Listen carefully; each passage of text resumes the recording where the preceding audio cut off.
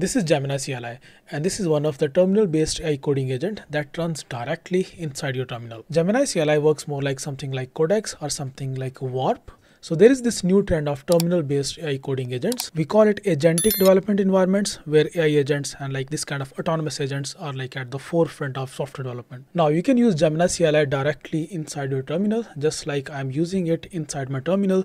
I did not install it inside VS Code. You can install it inside VS Code or something like Cursor or Windsurf, but for now I'm just using it inside my terminal only. And in fact, I have created like several projects using Gemini CLI, and one of those projects is like a Flutter app. So this is a very basic, simple Flutter mobile app. So you can actually create any sort of project using Gemini CLI.